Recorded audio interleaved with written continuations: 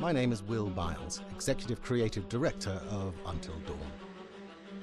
The first part of getting a believable facial performance in-game is to capture, topographically, the actor's range of emotional expressions as separate versions of the same head. Every tiny nuance gets digitized and merged, effectively creating a model that can recreate every facial movement that the actor makes. Once the topography has been recorded, the actor's performance itself can be captured by using a predetermined set of marker points drawn precisely on the face and a high-def helmet cam, wirelessly linked to capture devices. The camera is the small box where it looks like the microphone should be. Outro Sam. Mark. It records in high def the movement of the dots throughout the performance that will drive the expressions captured earlier.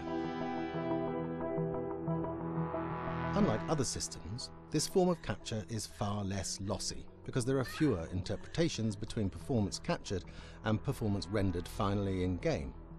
The audio is also recorded via two separate lavalier mics attached to the helmet.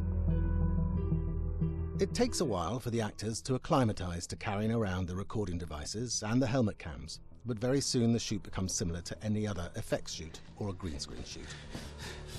The actors in these scenes are only recording facial animation, but use cursory body movements for pacing.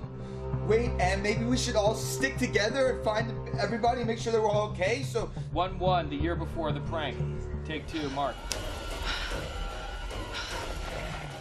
Other than the other actors, they have to use their imagination for everything and everywhere that they are supposed to be seeing and feeling. Idiot!